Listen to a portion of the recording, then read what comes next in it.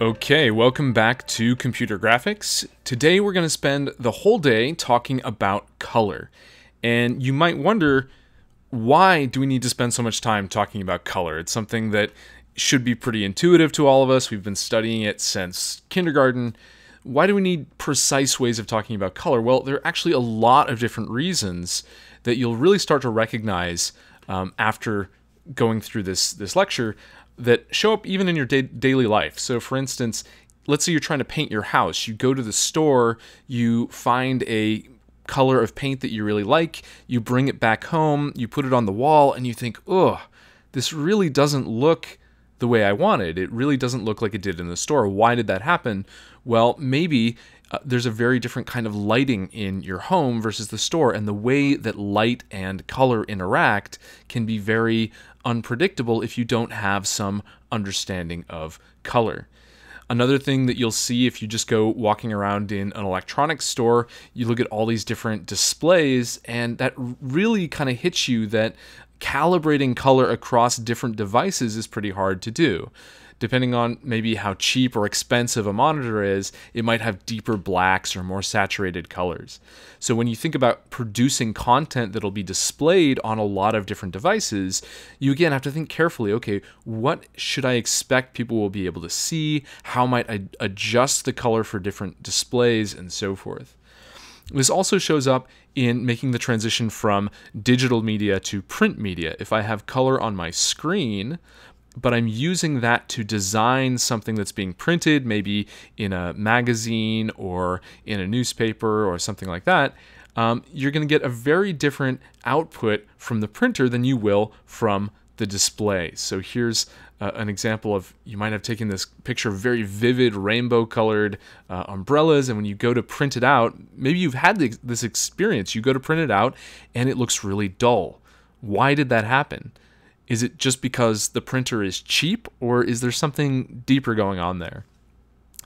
Understanding color is also extremely important if we want to do science. If I have images that are being used for a scientific purpose, the colors can indicate really important or really interesting things about the phenomenon being studied. So maybe telling me about different geological eras, or in astronomy, color is absolutely essential. Something we'll talk about today is black body radiation, and that the heat of things in the universe will affect their color. And so this is something that people use to get a sense of how stars are evolving over time.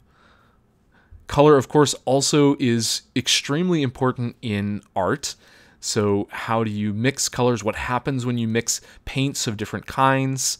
How does the new color come to be? And how does that color at a perceptual level affect the way that people experience a painting? If you're trying to paint a sunset, you might need to exaggerate the colors in a certain way that kind of is adapted to human perception to capture how it felt to really be there. Again, many of you have probably had the experience of going out, seeing this beautiful sunset, taking a photo with your camera to send to your friend, and your friend gets the photo and thinks, it's okay. It's not that exciting, right? What was lost there? And how might you re-inject that perceptual experience of the colors that you saw in the sunset? Okay, so lots of good reasons to understand color in depth. But maybe the first question to ask sounds kind of like a crazy question, again, because so many of us have day-to-day experience with this. But what is color? I mean, could you actually explain to somebody, let's say somebody who is blind, could you tell them what color is? Well, one really important way of thinking about color is from a physical perspective.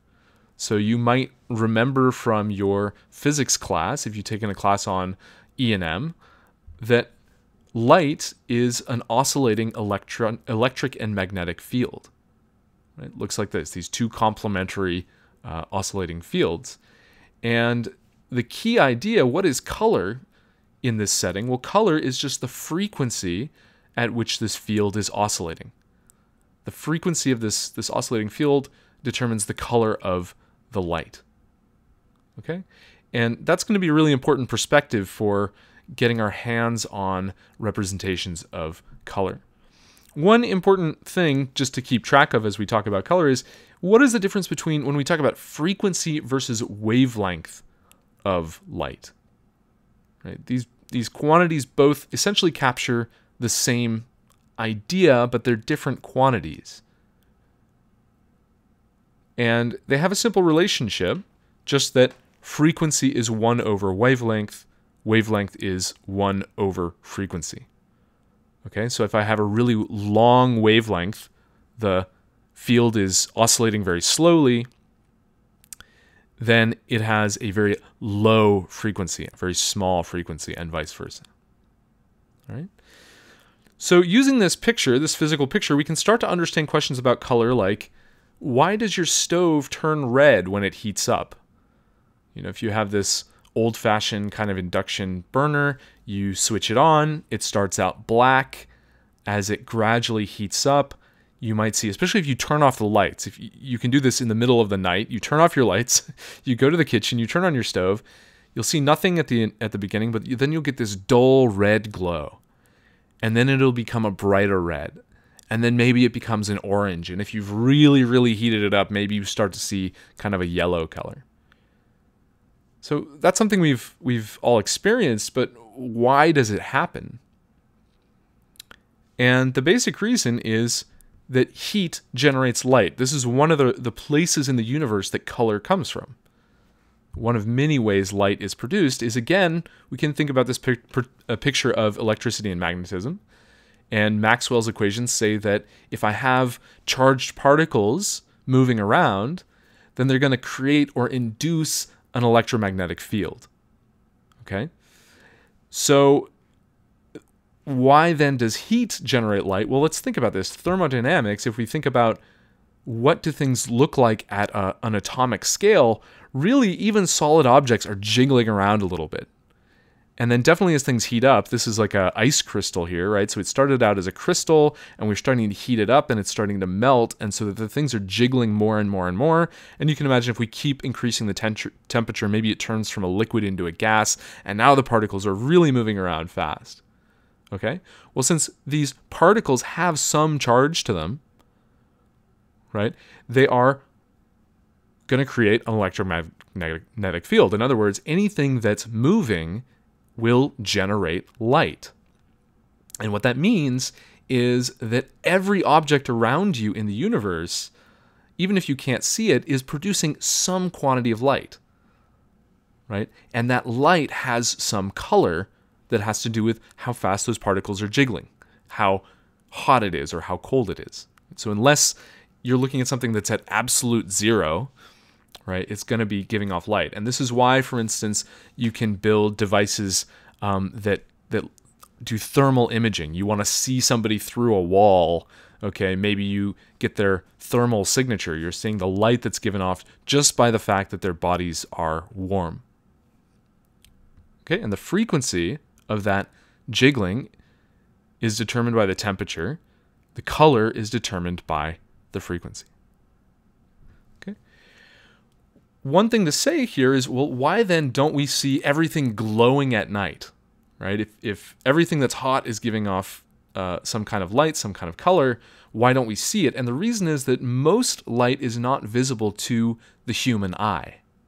It might be visible to some device, some detector, but it's not visible to the human eye. So actually, the frequencies of light that human beings can see are limited to a very, very narrow range of wavelengths, and that's what we call the visible spectrum.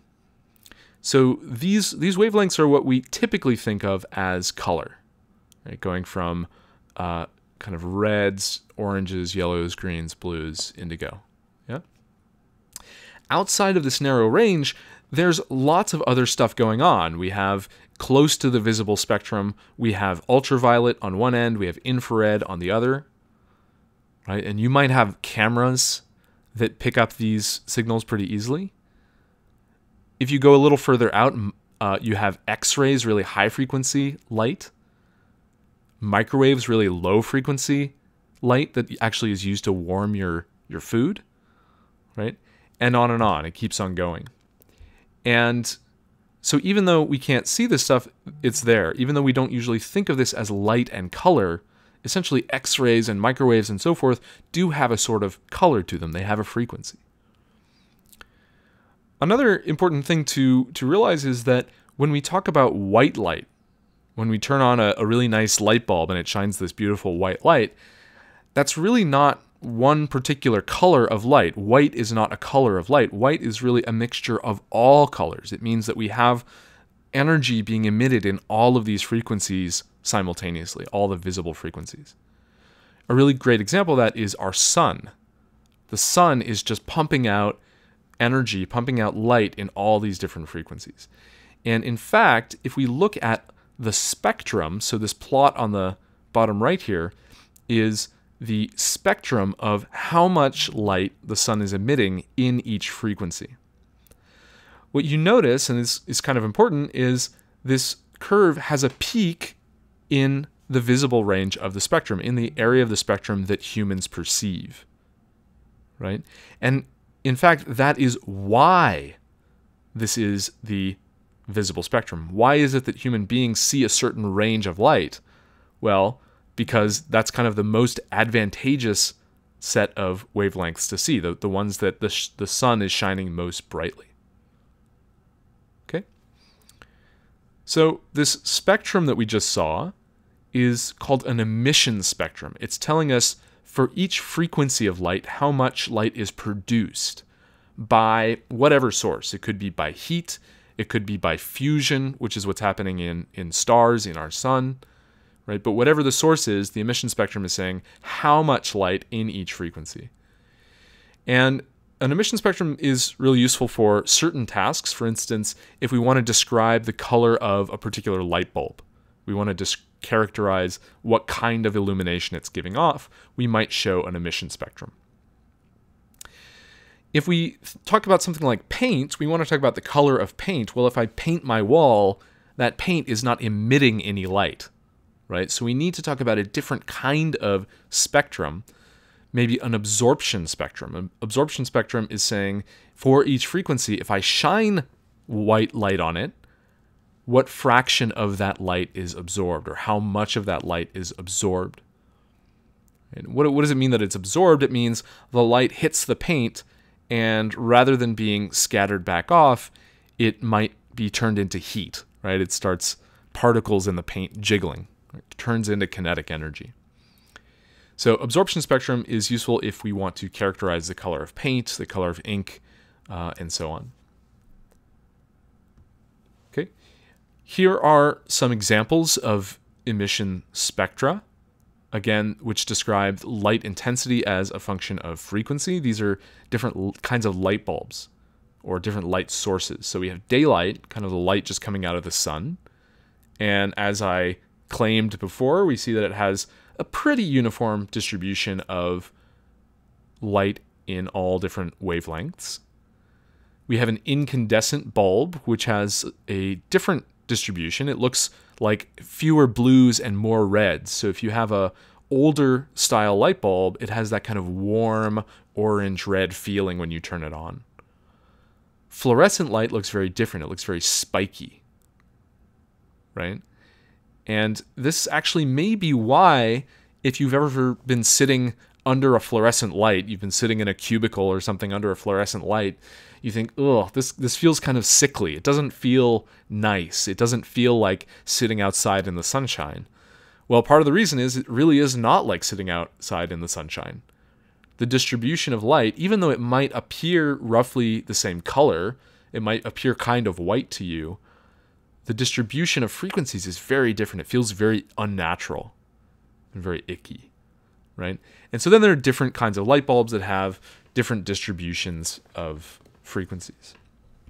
And this kind of explains why there are so many different light bulbs on the market. If you go to the hardware store, you'll see a ton of different kinds of light bulbs. If you go online, boy, you can find even crazier and wider variety of light bulbs. Why are there so many different designs for light bulbs? Why don't we just have, I don't know, one or two or even a dozen? Well, again, it's because of the quality of the light. You're really trying to match, I mean, human beings really are used to, or they really like this natural sunlight.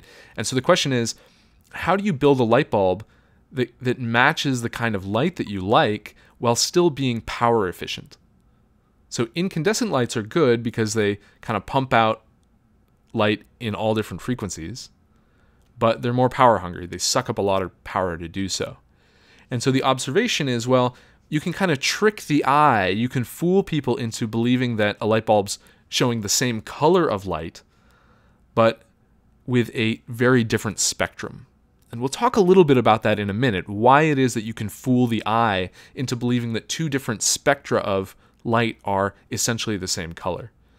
So a compact fluorescent bulb, a CFL, is going to be like any other fluorescent bulb. It's got this kind of choppy spectrum, but it's more power efficient. It's based on principles that use up less energy. Okay.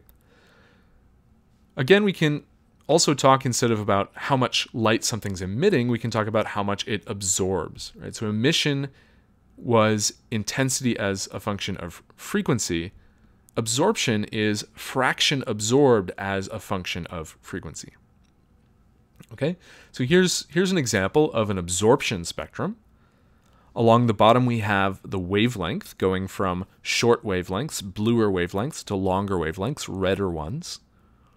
And in the vertical direction we have the percent absorption. If I were to shine a perfect white light on this, whatever this is, this piece of material, what fraction of that would be absorbed in each frequency? And just looking at this plot, what color would you say this roughly looks like? What if I were to actually look at an object that had this absorption spectrum under a white light, what color would I perceive? Right? Well, maybe the title of this figure gives the answer away a little bit. It says absorption spectrum of chlorophyll. Chlorophyll is what's found in plant matter, right? It's what makes plants green, and we can really see that here. So chlorophyll is going to absorb the reds, it's going to absorb the blues, but it's not going to absorb the greens, meaning if I shine white light on a plant, what's going to bounce back at me is just the green light. That's why it appears green. For this reason, you might sometimes hear people saying, oh, did you know that plants are actually red? They're not green. It's, the fact. No, this is not true. This is not the way that color works, right? Things are the color that we perceive them to be. But what they're trying to say is that plants absorb the red and blue light, and they reflect the green light. Okay? So this idea of talking about spectrum, this is really the fundamental description of color. If we know the intensity or the absorption as a function of frequency, then we know everything that we could possibly want to know about the color. Right? Everything else that we'll talk about today, every other way we have of modeling or encoding color, is merely a convenient approximation of this picture. For practical reasons, we might not always want to encode this extremely detailed spectrum, but this is really at the root of it what color is. Okay? So, in other words, if you remember to use this spectral description as a starting point, if you always use this as your mental model for what's going on with color, then all these other issues surrounding color theory and practical encodings, digital encodings of color will make a lot more sense. On the other hand, if you always think about color in terms of approximate digital encodings, right? If you've heard about RGB color or CMYK color before, and you continue to think about color only in this way, there's certain phenomena that you simply won't be able to understand.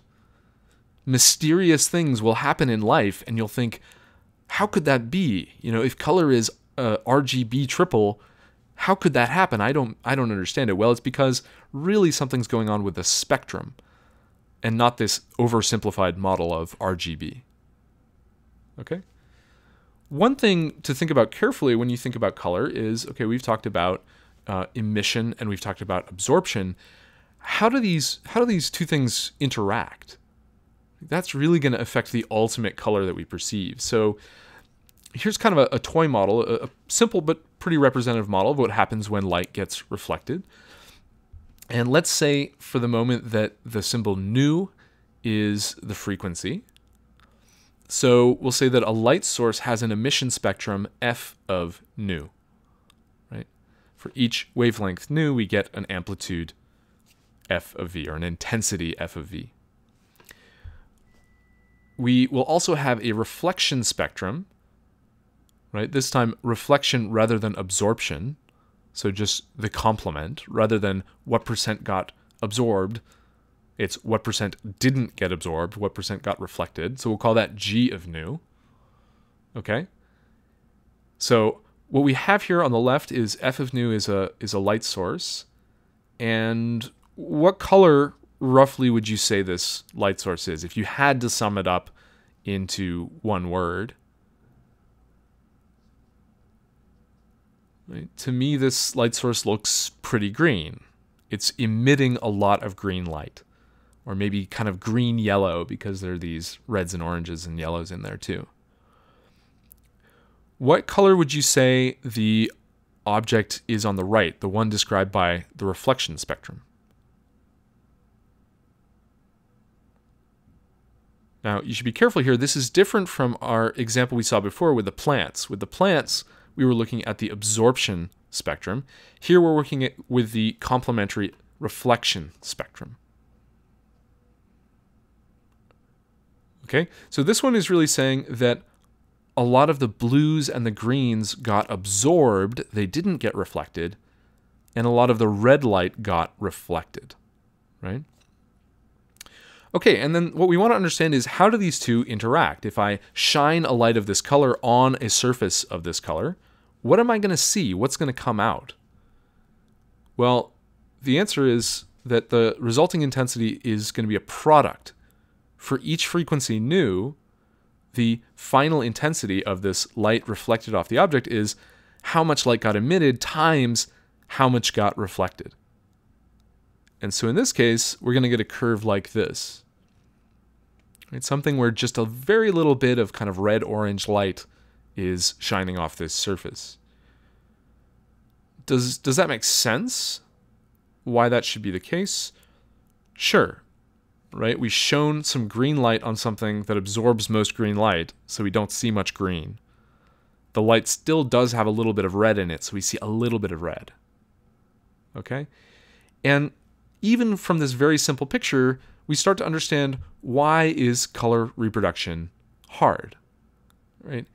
Color clearly starts to get complicated as we start combining emission and absorption or reflection.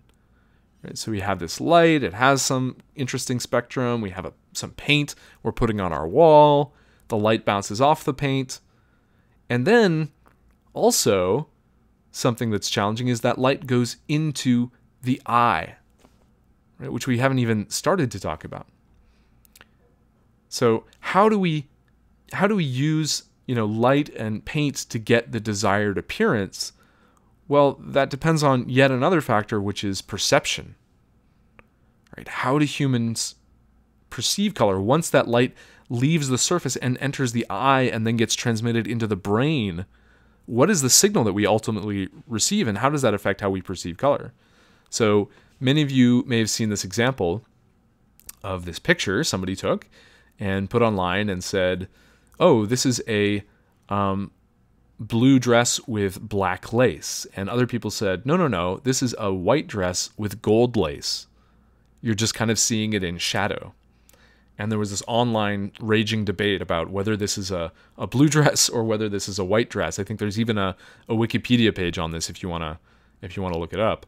I don't know what the final answer was, but actually it's not so important. The really important thing here is to realize that color perception is very psychological.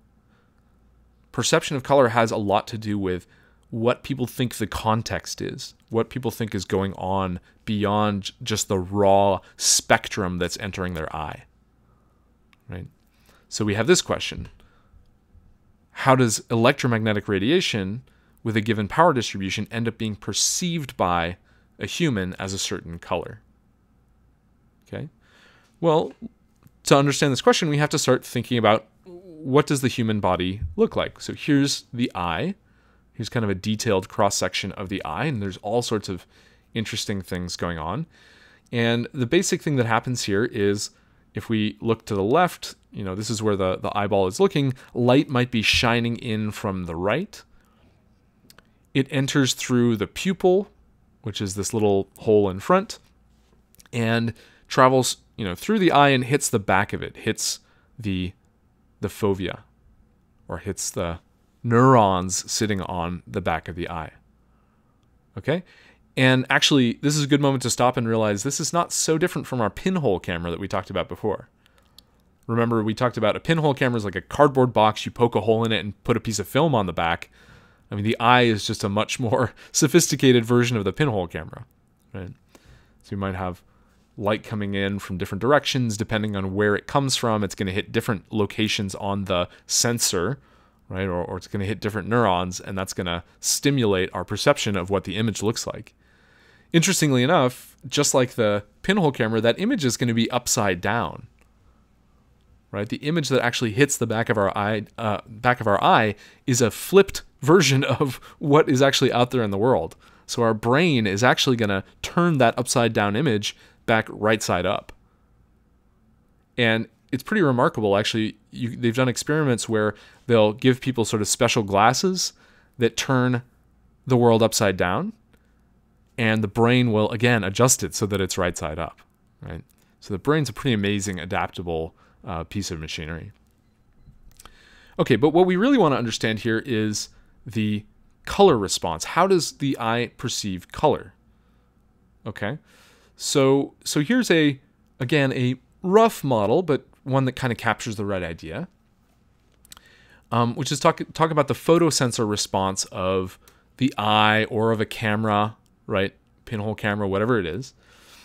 So the idea is that we have some input, some photosensor input, which is light, and we can describe that as a power distribution over wavelengths. For each wavelength, in this case, lambda, what is the corresponding amount of light, the corresponding power? And the photosensor output is going to be some response to this wavelength, encoded as maybe an electric signal, right? So depending on what brand of sensor you have or how it's designed or how your eye looks, that device is going to respond more strongly or more weakly to different wavelengths of light, right? A digital camera sensor is not going to capture all frequencies or all wavelengths of light equally. Some of it might ignore, some of them it might really strongly respond to. And that's encoded by this spectral response function, f of lambda. So this describes the sensitivity of the sensor to a given wavelength of light. A larger value of f of lambda corresponds to a more efficient sensor, right? So when f of lambda is large, a small amount of light at wavelength lambda will trigger a large sensor response, and vice versa. Okay, so if we can think of a photosensor maybe as just a single pixel on a sensor, and the total response of that pixel is going to be the integral over all wavelengths. We just walk through from low to high wavelength of the incoming distribution, right? This incoming power distribution phi of lambda times how much the sensor responds to that frequency, f of lambda. We integrate that up, and that's how much signal that sensor is going to report back to the camera. Okay, that's what we'll call R here. So what does this kind of look like for the eye? Why would the eye respond to different frequencies or wavelengths in different ways? And how does that work? Well, if we look even closer at the eye, we really zoom in to what's going on the back of the eye, we have these receptors, the things that are really responding to the incident illumination. And there are two kinds of receptors. There are rods and there are cones, which kind of describe roughly the geometry or the morphology of these different types of cells. And they serve two different functions. Rods are things that can help us see things when we have very dim illumination. Okay, so what they're doing is they're just capturing intensity. They don't really care so much about, is it red light, is it green light, is it blue light? They're just going to integrate whatever light they can get because it's dark outside, so they want to get all the illumination and respond to any of it. So you could think of these as very, very sensitive photoreceptors. Cones, on the other hand, are what we're going to be using more of in daylight. So when we have a lot of bright light shining in, then we can afford to be more picky about which light we respond to. So we might have some cones that just respond to red light, some that respond just to green light, some that respond just to blue light. I mean, this is, again, a very rough analogy. It's not exactly red, green, and blue, but there are 3 different types of cones that respond to different colors of light. Okay? And you can see there's a big difference in the number of these receptors. So there are about 120 million rods in the human eye. There's only about 6 to 7 million cones in the human eye. So what does that tell us? That tells us that the eye is actually a lot better at discriminating between different intensities or brightnesses than it is at discriminating between different colors. And that's going to be really important when we think about doing computer graphics, when we think about how we generate image and what we prioritize when we generate images or when we compress images, right? That the eye is going to catch, it's going to see differences in intensity more than differences in color. Here's another really interesting view of the eye that might inform the way that we design graphics algorithms, is that the density of these different receptors is not uniform over the eye. So what this picture is saying on the left, it's saying as we get closer and closer to the center, right, kind of where, if you imagine light just shines straight through the pupil and hits the back of your eye, that's the center. So as we get closer and closer to the center, we actually have more cones. The cones are going up. But there's also this dip in rods. Okay? So what does that tell us? That tells us that our color vision should be better right in the middle of our field of view. Whereas our ability to detect differences in intensity is going to be, well, it's actually quite good over the entire eye just because we have so many rods, right? But it's really that we prioritize color in the middle of our center of view, in whatever we're directly looking at. And in fact, you notice that these cones, they fall off so fast as we get away from the center that really your color vision in your periphery, your peripheral color vision, is really quite poor. Okay? By the way, there's also another interesting thing to notice here, right? Which is this gap. We have these 2 dashed lines where there's this gap where there's no neurons at all. There's no photoreceptors at all. Why is that? Well, that's the place where your eyeball is hooked up to the rest of your brain, right? You essentially have this cable called the optic nerve that connects your eye to the rest of the brain, and at that place, well, you can't put any photoreceptors there. So that's why you have a blind spot. Even though your brain fills it in and kind of makes it seem like, oh, there's nothing being missed there, there are really things you can't see in that blind spot. And that's why you have to be very careful when you're in your car, when you're driving and you're changing lanes, to look around and make sure that there's not, some bicyclist in your blind spot. Right? So you can accept all of this on faith, right? Okay, I'm telling you that there are these different distributions of rods and cones in your eye and all this fascinating stuff. Or you could try to confirm it yourself. So here's a fun activity that you can try at home. If you have somebody else that can help you out with this. So what you do is you go and you grab a bunch of colored objects. It could be anything. It could be, I like to do different colored marker caps, because they come in really bright colors, but maybe you have colored blocks or you have colored pencils, whatever it is, but just different, very vivid colors. And what you want to do is say, okay, grab one of these. I'm not going to look. I'm going to not look at which one you're choosing. Please, whoever's helping you, grab one of these at random and have them very, very, very slowly bring the object into your peripheral vision. So just tell them to stop as soon as you can detect that they're there, that something is there. And when they stop, when you know this is right all the way out on your periphery, really far from the center of your vision, you're supposed to guess what color is the thing that they're holding up. Okay? So for this reason, it's actually pretty important that all of these objects have the same shape. You don't want to be distinguishing which one it is based on how they're shaped, right? So if they're all blocks, maybe they should all be cubes. If they're all markers, they should all be markers of the same kind, right? What I claim will happen, and it's fun to try this out, is that you will do a very poor job of guessing what the color is. You'll get signals from your brain that say, oh, it's definitely a color and it's blue, and then you'll turn around and look at it and it'll actually be yellow. Right? And the reason for this is that your brain is very good at filling in the gaps. It's good at guessing, oh, well, I don't actually have information from the eye about what color this thing is, but I'm going to use context to try to color in the picture. Maybe if you've ever seen, or if you know that old black and white movies that were filmed, at the beginning of the 20th century, sometimes people recolor them. So they go in and they guess, oh, this person's hair might be red or this dress might be green.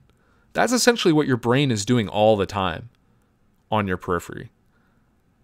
You have this feeling that you can see color in your peripheral vision, but you really can't. The reason that that's happening is that your brain is running some pretty sophisticated algorithms to figure out what that color might be.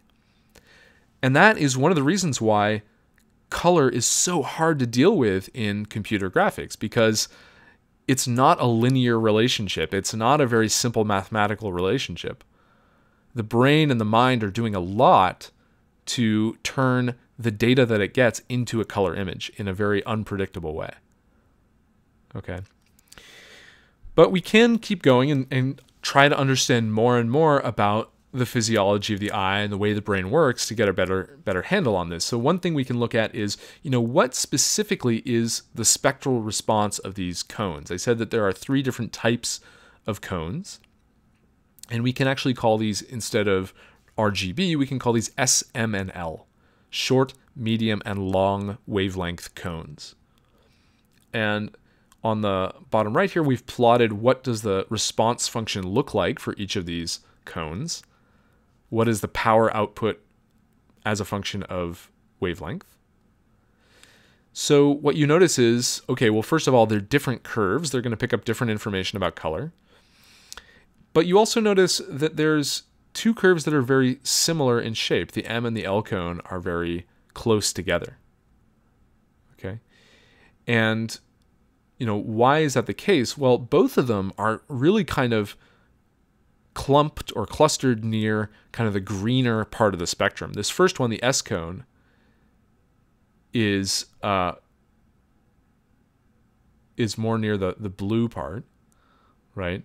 And the medium one, M, is more near the green end. And then L is just kind of getting some of the red wavelengths off on the right. Okay, but really prioritizing green light. Why is that? Well, again, if you look at the spectrum of the sun, the emission spectrum of the sun, it shines a lot stronger in the green region. So just as a matter of efficiency, the eye wants to pick up on the light that it's most likely to see in a daylight and an outdoor scenario. Okay? And likewise, this explains why there's this uneven distribution of different types of cones in the eye. About 64% of them are L cones, 32% of them are M cones. Okay, and you can see that on this image on the bottom left is a close-up view of what the retina looks like. Another way we can visualize these response curves is to say, well, okay, as a function of frequency, as we increase the wavelength, sorry, not the frequency here, we can ask what is the response in S, M, and L, and we can plot that response as a point in 3-dimensional space. So we get some response curve like this. Right? Okay. So how overall does the human visual system work? Well, the important thing to realize, the important thing to recognize is that the human eye simply can't measure the full spectrum of incoming light. It doesn't know this complete function of what is the intensity as a function of wavelength. But a spectrum, in a sense, contains infinitely many values. For any wavelength at all that you ask about, it gives you a intensity. The eye knows only about 3 values. It knows the integral of the spectrum times the response function. And those integrals give just 3 numerical values, S, M, and L. Well, they're not numerical. Your brain is not storing numbers, right? But you're going to get 3 electrical responses coming out of the eye. Okay?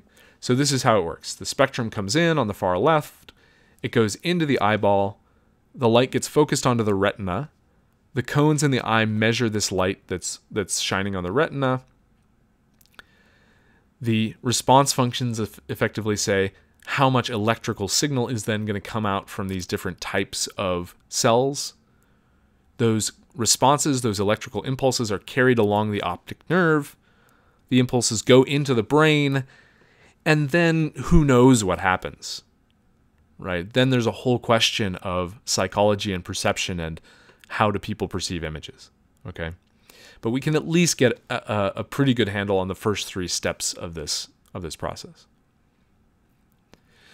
One question we can answer by even just looking at this simple picture is, well, is it possible for 2 different spectra to give us the same color?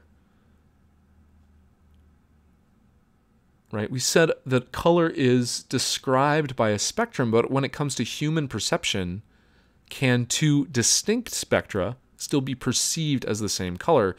Well, that's basically asking this question here. Is it possible for 2 different functions to integrate to the same value? Can 2 different curves have the same area underneath them? Yeah, of course. Right? There are a lot more curves than there are different areas. Okay? And likewise, there are lots of different spectra that can integrate to identical S, M, and L responses. And those are what are called metamers. So metamers are 2 different spectra, 2 different incoming incident illumination that integrate to the same physical response in the eyeball. And the fact that metamers exist, the fact that we can have different spectra that are actually perceived by a human being to be the same color, is critical to color reproduction, right? It'd be super annoying if this wasn't true. Let's say I want to go around the world and take a picture of a sunset, and then take a picture of a person, and then take a picture of my beautiful food that I got at the restaurant, and I want to then reproduce all of these by a printer. Well, if I had to reproduce the spectrum exactly, I'd really be in trouble. I'd have to get some super precise printer that could print inks of all different frequencies and exactly reproduce, how much light is reflecting off the surface so that it matches how much light was going into my camera of every single different frequency. The fact that the eyeball is kind of a crude measurement device when it comes to color is actually helpful. It means we can cheat, right? We can find mixtures of inks that produce the same perceived color, even though it doesn't produce the same spectrum. Okay? On the other hand, this causes us a lot of trouble. It causes a lot of unexpected things to happen when we work with color. For instance, combination of a given type of light bulb and a different kind of paint could really look wrong. It could look very different than we expect, right? Again, we go back to the scenario we talked about at the beginning. We go to the store, we buy this paint we like, it looks great in the store, we bring it home, we look at it, ooh. Why does it look different? Well, because we're filtering that color through a different spectrum. Or there's a different interaction. Okay? One really cool example of this kind of interaction that's used for kind of a functional purpose is counterfeit detection. So many countries print currency or passports or other official documents with special inks that'll look different under UV light. So if you're trying to counterfeit the money, you might think you're getting away with it because you've produced a good metamer, right? You've produced a ink that you print on the paper, you look at it with the naked eye, and you say, oh yeah, this looks exactly like the official stuff. And so the sneaky way they get around this is they say, aha, but we're gonna print a very special spectrum of ink so that if you look at it using a more sophisticated device or in a different setting that's not the usual setting of the naked eye, you actually see these spectral differences. Right? And you could imagine taking this even further. Suppose you had a camera that was much more precise in color measurements than the human eye, something that had, instead of 3 responses, maybe it has a dozen responses. These are called hyperspectral cameras, things that have very kind of narrow bands of spectral responses around a lot of different frequencies. Well, that's also going to be able to do a good job of detecting, is this ink the actual ink that was printed by, the authority, or is it the ink that was used by the counterfeiter? Okay, this kind of camera, this hyperspectral camera, is actually also used by people who are studying art history. What was going on? What kinds of paints were people using? Is this a fake? Right? Did somebody touch this up with a different kind of paint 100 years later? Lots of really beautiful and interesting stuff you can understand by looking at color in the spectrum. Right? Same with looking at morphology of animals, of creatures, of insects over the years or over different species. There's a lot of different color distinguishing colors that maybe humans can't perceive, but animals can. People also use this kind of hyperspectral camera for understanding plant growth. So if you're in outer space and you want to look down at the earth and you want to detect what kinds of plants are in a given forest or a jungle, well, that's hard to do from space. Everything's really, really small. You're not going to look at the leaves and look at the shape of the leaves, but you can look at the spectrum. You can have a more precise spectral camera that picks up on, oh, well, this is green and that's green to the naked eye, but this green is very different from that green if I look at the spectrum. And if I know ahead of time which kind of plants give out which kind of spectra, I can make some good inferences about what kind of plant growth are in a forest. Okay? So that's really cool and really useful and also really complicated. Color can get really, really complicated. And so the question is, for kind of day-to-day use in computer graphics, for creating images, displaying things on a computer, how do we encode color in a simpler way? So we're going to break it down into 2 ideas. One is a color space, and another distinct idea is a color model. Okay? So first of all, there are lots of different ways to specify a color, and there are different trade-offs we might care about. How much storage does it take to represent a sample of color? Is it convenient to specify? Is it convenient for a human to specify a color using this encoding? In general, the idea is we're going to specify a color from some color space using a color model. Okay? So to make that distinction clear, we can think about a color space like an artist's palette. It's the full range of colors that we could possibly choose from, the entire universe of colors that are available to us. That's the color space. The color model is the way we give names or the way we identify points in the color space. Okay? So if we think about just traditional painting, if I have an artist's palette, how might I specify a color? I might just give it a name. I might say, please hand me yellow ochre. Right? That's picking out a particular point, a particular color in the broader palette that's available. In kind of standard digital encoding of color, we use something different, maybe the RGB color model, where we give 3 numbers, 204, 119, 34. That also specifies this same color, yellow ochre, right, in a different way. And it probably also specifies that from a bigger or different color space. Not necessarily bigger, not necessarily smaller, but just a different set of available colors, right? So in these examples, the model is how we're specifying the color, yellow, ochre, or this triple of numbers. The space is what are we picking from. Okay? It's also important that depending on the task, we might be specifying things in an additive or a subtractive color model.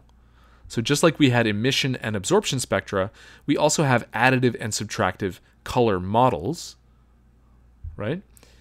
Additive is used for combining illumination, right? Let's say we have colored lights. We want to combine different colored lights and talk about their color.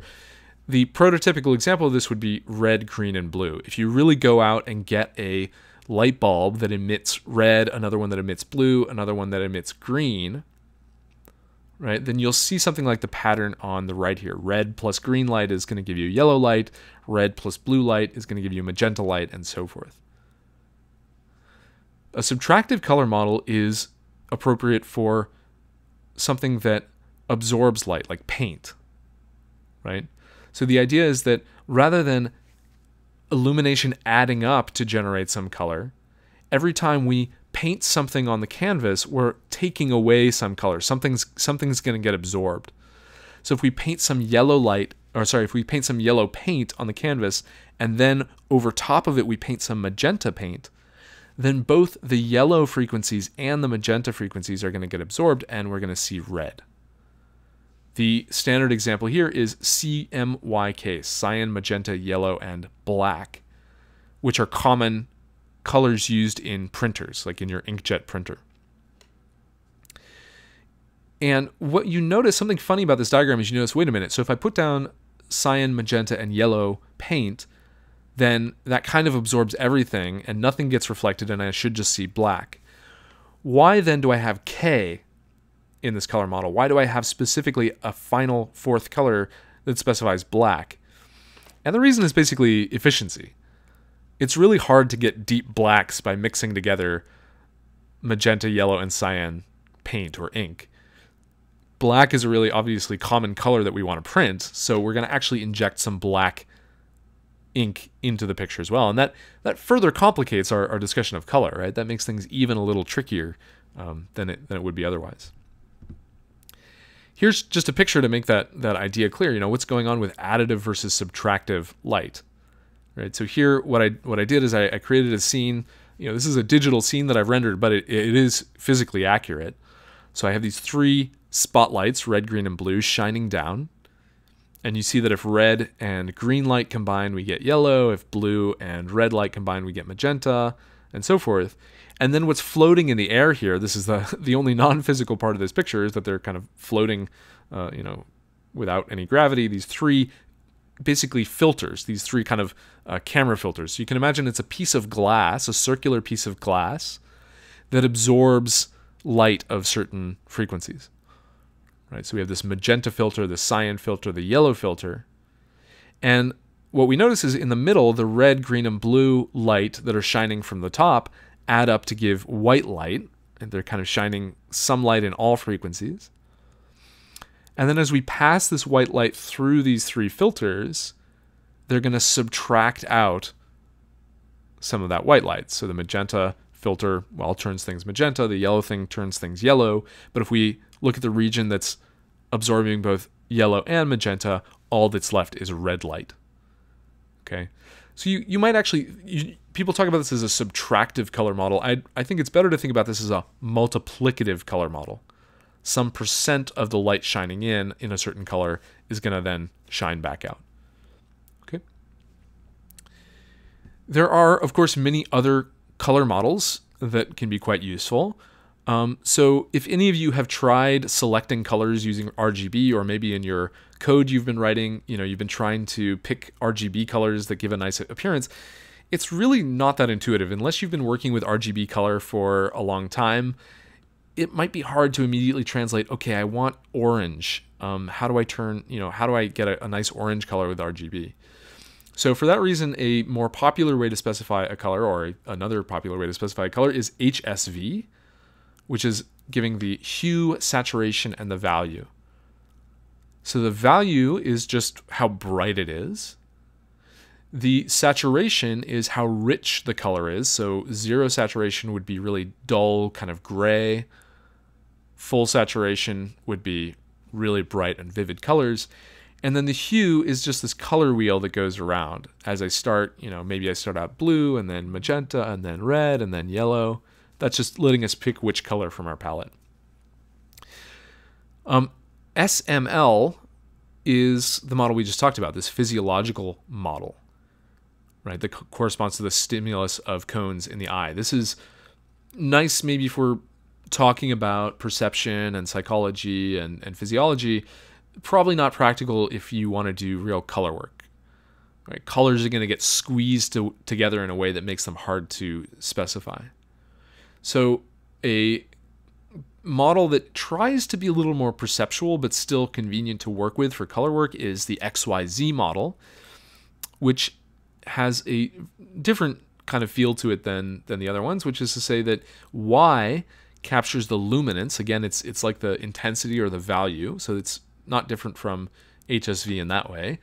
But X and Z are capturing what's called chromaticity. So they're called, or they're giving the deviation from gray along two different directions. We'll talk about that more in a little bit. And so this is related to, but different from SML.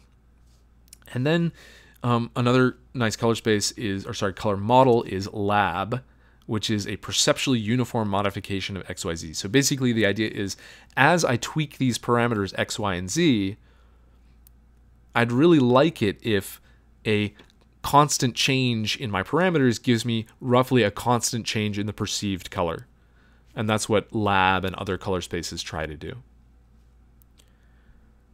One thing you'll also encounter when you start working with color is the way that people encode colors digitally. So how do we encode these colors? One really common encoding that you'll see, for instance, in HTML and CSS is these hexadecimal values. So you have this strange string, pound 1B1F8A, or hashtag 1B1F8A. What does this string mean? Well, this is a common encoding of RGB colors. So the idea is we have these three channels, red, green, and blue, and we want to specify an 8-bit value. We want to specify an intensity of red, an intensity of green, and an intensity of blue in the range 0 to 255, right? So 2 to the 8 is 256. And so rather than using the digits 0 through 9, we use the digits 0, 1, 2, 3, 4, 5, 6, 7, 8, 9, and then also A, B, C, D, E, F. So we extend our usual number system to this hexadecimal system. Why do we do that? Well, now a single character encodes 16 values, and two characters encode 16 by 16 values. So ordinarily in decimal, right, one digit corresponds to, or lets us specify 10 values. If we have two digits next to each other, that gives us 10 times 10 or 100 values. We're just enriching that a little bit. And so that lets us pack these 8-bit per channel descriptions of color into this hexadecimal number. Okay, so just as a little check of our understanding, what color would you expect this string to specify? Pound FF6600.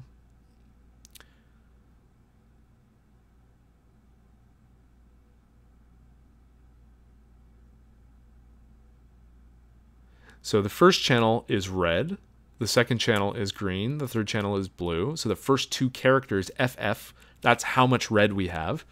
66 is how much green we have, and 00 is how much blue we have. Since FF are really big values, that means we're going to have a lot of red. Since 00 is, well, really small, that means we're not going to have any blue.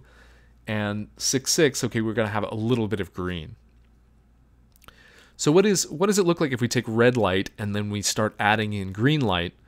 Well, that ends up looking orange. If we go all the way, if we had FF00, we have all the red and all the green we can have, that would be yellow. Right? So this is somewhere between red and yellow. We get this orange color. What are other ways of specifying color? There are plenty of other ways you could digitally represent color or just name a color, right? So other color specifications are not based on a continuous color space. For instance, you have something called the Pantone matching system. So there's this industry standard for specifying colors that might be used in construction. You're painting the walls in a building. So you have this industry standard of 1,114 colors that if you specify the Pantone color, you'll always get the same color of paint. And all of these colors can be produced by combining 13 standard kind of reference pigments. Of course, there are even further ways of specifying color that you might have already seen, at a young age, right? How do you specify a color from your crayon box? You have all these wonderful names like eucalyptus and cedar chest and tulip, right? So why do we have these different color models? Well, one, why do we do it with crayons? For convenience, right? Is it easy for a user to choose the color that they want? Some operating systems have even adopted exactly this crayon box model. They'll show you a bunch of crayons, and you can pick that one of them to specify your color. Another reason why we have different color models is because of the way we are intending to process or composite colors. So think back to this discussion of transparency, of blending one primitive over another or one color over another. If we do B over A with the over operator, does it matter what color space we interpolate or blend in? If we take two RGB values and apply the over operator, and then we compute those values or convert those values into HSV and perform the over operator, are we going to get the same color? Does it matter what color model we use when we're doing manipulations on pixel values?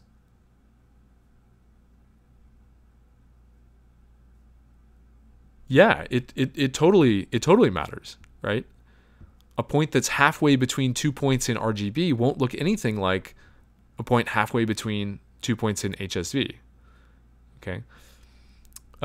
Also, our choice of color models is going to affect the efficiency of encoding, right?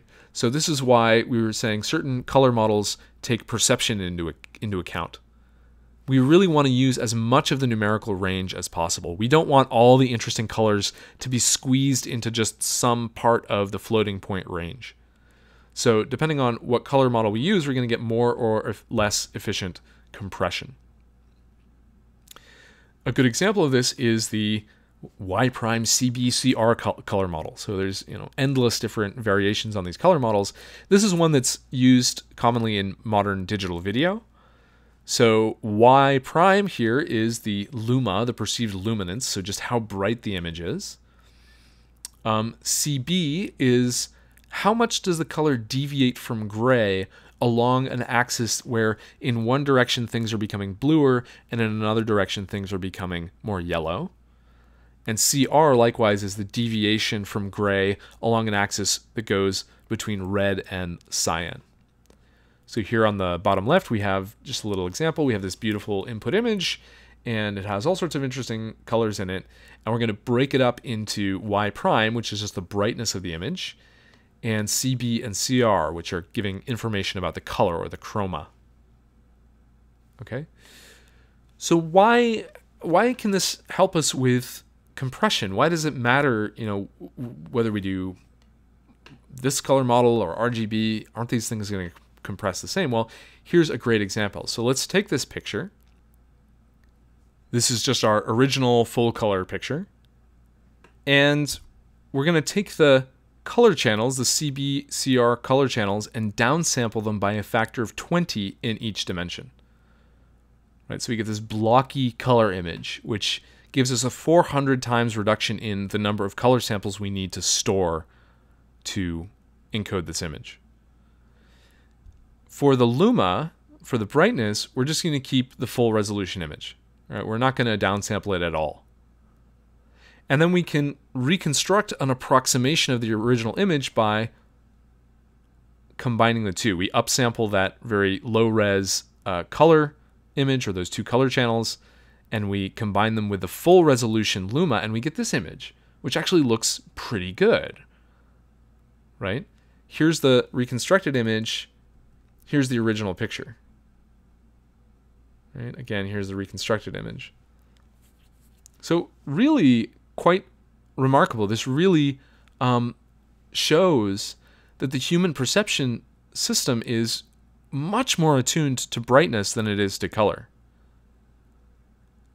You really don't pick up with the naked eye very much on these blocky artifacts in the color channels. And that has nothing to do with the actual digital information that's there. If you were a different kind of creature, you might really think that this image is jarring if you were a creature that perceived color more strongly than intensity, right? But what it does tell us is it informs the way we should design algorithms that work with images, that compress images, that generate images, and so forth. By the way, you do notice some artifacts here. So places where the color shifts quickly, you do pick up on these little blocks of color, right? Like that are circled in red. What's a really, really simple thing that you might do to reduce this artifact? Right, so we generated this image by taking our low resolution color image and upsampling it using a nearest neighbor filter. What's a really, really small modification we could make to this process to get a better looking final image?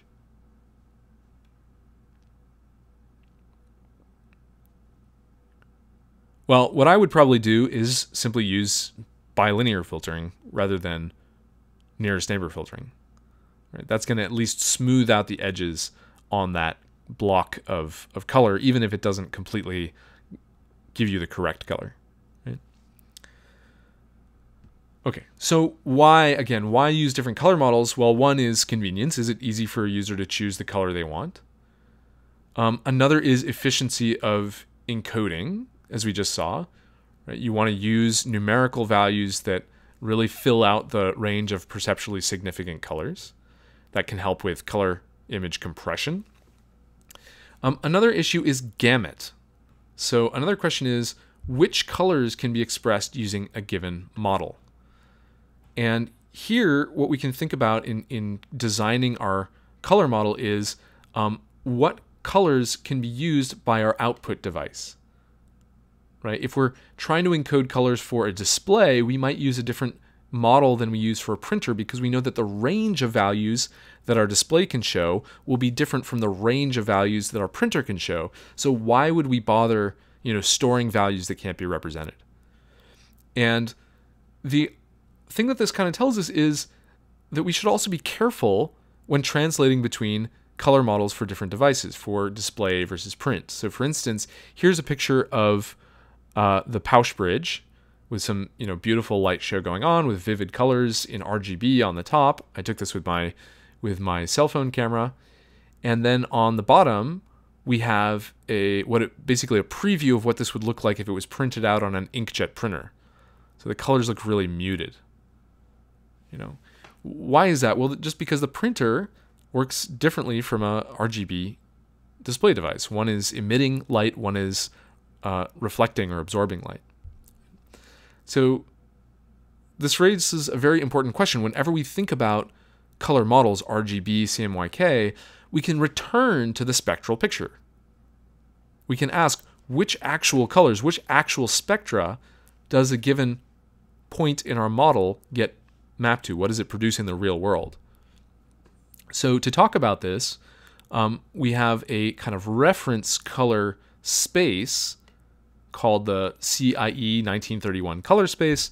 This is a standard reference that encompasses basically all the colors that are visible by most human observers, or kind of the average human observer.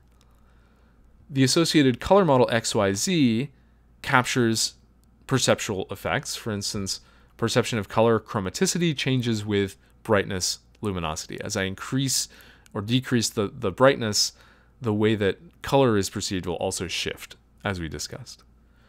This is different, by the way, from specifying SML, right? We're not working directly with human response curves, but something that is kind of a numerically better version of this. In general, this diagram, this funny looking picture or shape, is called a chromaticity diagram. So chromaticity is the intensity independent component of a color. It's saying, okay, for the moment, let's not think about brightness, because brightness is going to work more or less the same across different color models. But the chromaticity, the color, is used to visualize the extent of a color space. What colors are available in our palette?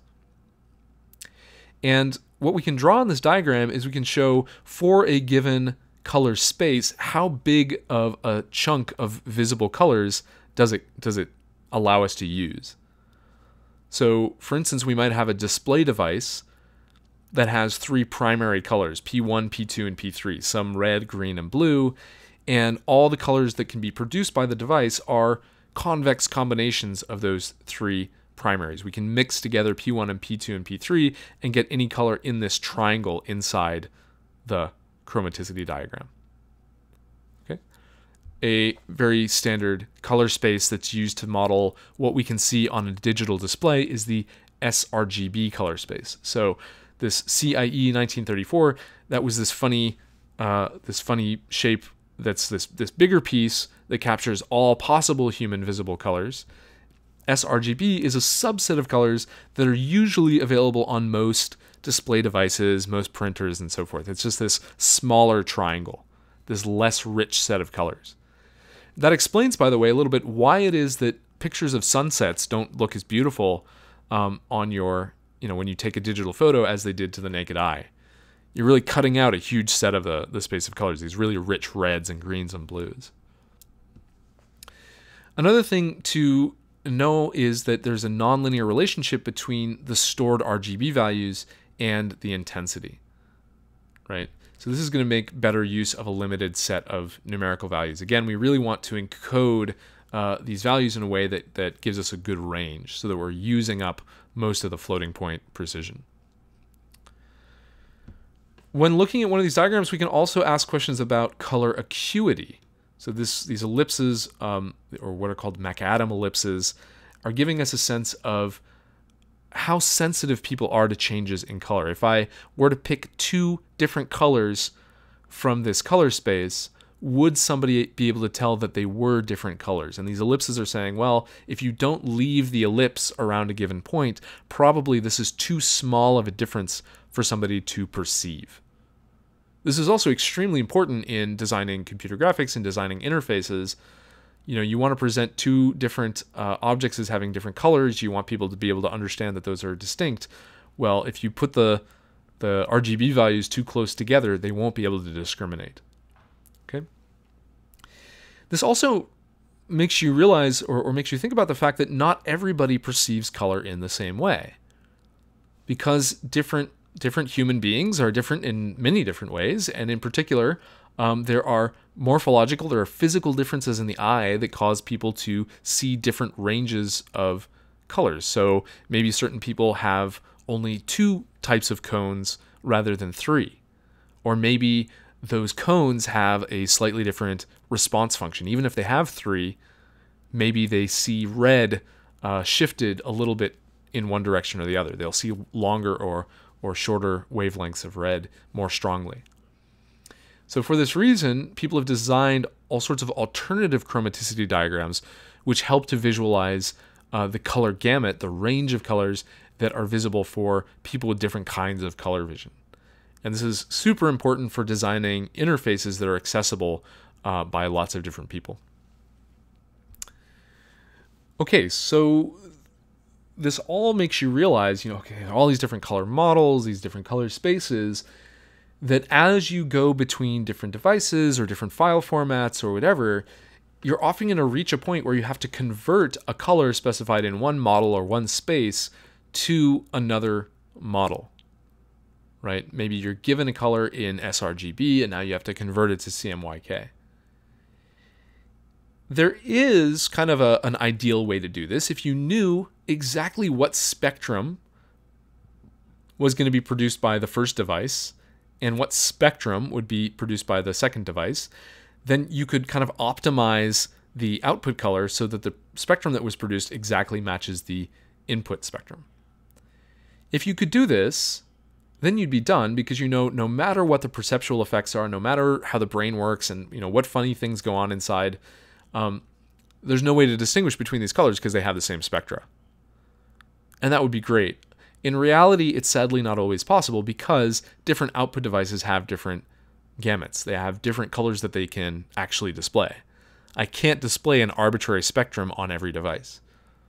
Most devices, it's extremely limited, right?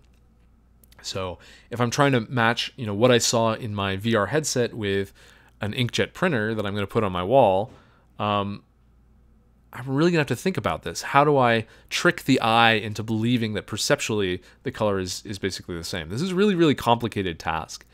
And for this reason, this is why if you start using programs like Adobe Photoshop and so forth, you'll quickly see all these dialogues and funny things about color management and color profiles, and you think, what is the big deal here? Well, the big deal here is color management is really hard. It's a really challenging problem, and it's challenging because of perception, it's challenging because there's so many different models, and it's challenging just because conceptually there's a lot to get your head around. Yet another issue that you have to deal with kind of for hardware reasons is gamma correction. Okay, so if you think about an old-fashioned computer display, like a CRT, a cathode ray tube display, it had this kind of scanning ray that would shoot electrons onto the display, and there's something that's converting the digital signal, the image, into an intensity for this electron beam. Okay, so it turns it into a voltage. Well, the relationship between voltage and the intensity of the light is a nonlinear relationship. It looks roughly something like Y is proportional to V to the gamma, where V is the voltage and Y is the light intensity. And so if you're not careful and you just say, oh, I'm going to store in my pixel values, I'm going to store the light intensities, but then I'm going to send them to the device as voltages, I'm going to get the wrong image, right? So I might have wanted to display this camel on the right, this lighter image, and because of this nonlinear relationship, V to the gamma, I'm going to get this darker image. And the fix to this is to kind of invert this gamma relationship first, ahead of time, before you send it to the device. So raise it to the power 1 over gamma. Right? So if gamma is 2.5, you raise these values to the 0.4. Now you might think, well, big deal. We don't have these CRT displays anymore. We have these nice LCD displays where the output of luminance is actually proportional to the input. But it's super important because other devices like camera sensors still have this same gamma relationship. So if you get raw data from your camera, which is something photographers love to do, work with raw images and really get all the information from the camera and process it the way that they want, then you really have to think about this gamma correction. Okay? One final thing to say about color, there's so many different perceptual things that we haven't even gotten into. One thing that's true about the human nervous system in general, and in particular in the eye, is something called accommodation. So your neurons are not things that just measure a value. They're things that actually respond to change. So the cones in your eye, for instance, are not actually measuring the intensity of color. They're measuring the change in color over time. And one way we can see this, we can actually prove this to ourselves by doing a little experiment. So here I've got this picture of the American flag. It's been turned into these kind of ugly colors. I promise this is not a political statement. It's really just a perceptual experiment. And so what I want you to do is you'll notice there's a little dot in the middle of the flag. And what I want you to do is just turn off all the lights in your room, close the blinds, make the room as dark as possible, and then sit and stare. Again, I promise this is not like a cult indoctrination. Sit and stare at that little black dot. Okay, sit here and stare at it with me. If you need to pause the video to turn off the lights, go ahead and do that now.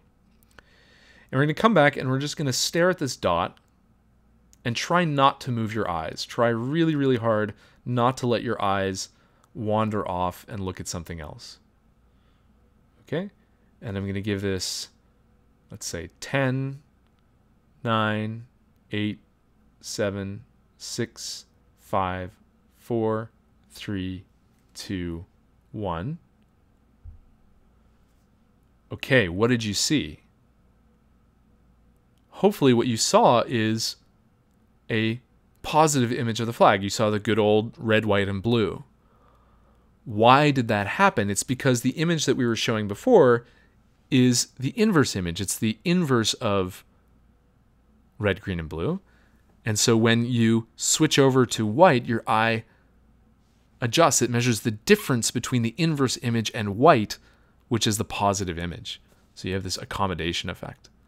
Okay, so you can see that human perception is really, really important when it comes to image generation and color perception. Beyond just color, there's a whole bunch of things to say and know about light. And so in the next few lectures, we'll talk more about radiometry. How do we quantify different amounts of light? And then we'll talk a bit about how that light interacts with cameras, with materials, scattering, and so forth, basically building up toward photorealistic rendering. All right, that's it. Talk to you next time.